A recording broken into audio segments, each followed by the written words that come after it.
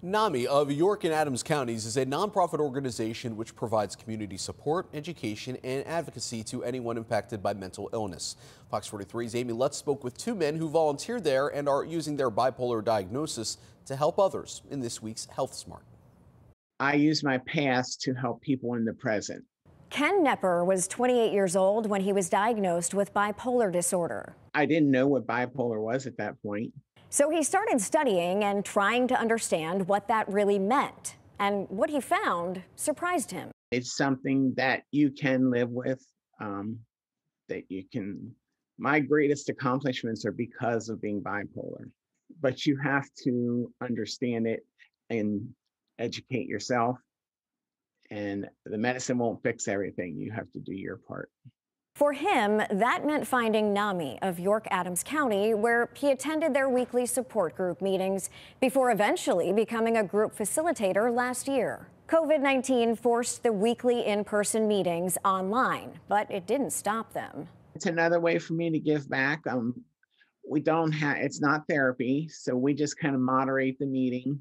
Ken Kisselman also lives with bipolar disorder. My normal's a little bit lower than everyone else's normal. It takes a little bit more for me to get happy than it does for other people. He first heard about NAMI's support group while hospitalized after what he calls a mental breakdown. NAMI's been a big help for me. It's been an excellent supplement to therapy and psychiatry and the other mechanisms that are out there.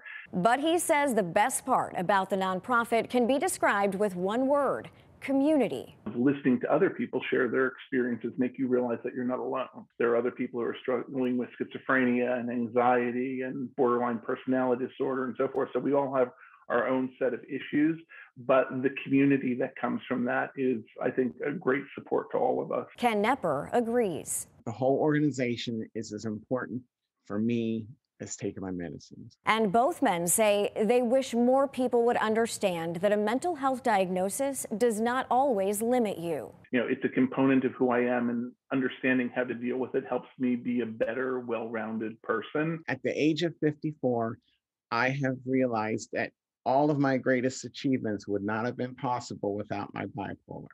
NAMI of York and Adams Counties is located on Roosevelt Avenue in York. Their office is currently open, but because of COVID-19, you will need to call to make an appointment.